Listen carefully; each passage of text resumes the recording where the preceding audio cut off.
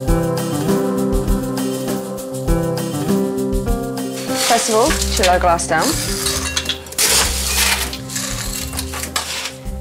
We're adding 40 ml of Kettle One vodka, it's very creamy. We're going to add 20 ml of fresh lemon juice to the vodka. And then we're going to sweeten that and add the flavouring for the drink with lavender syrup, of which we have 10 ml or 2 bar spoons, and fresh tarragon syrup, so you get the anise hint as well.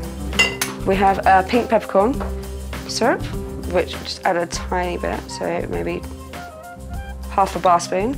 And churn the ingredients over crushed ice. And fill the rest of the glass, crushed ice. And then we're going to top with Prosecco.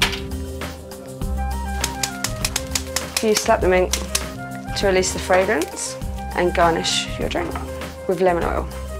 And that is a Blenheim Bouquet.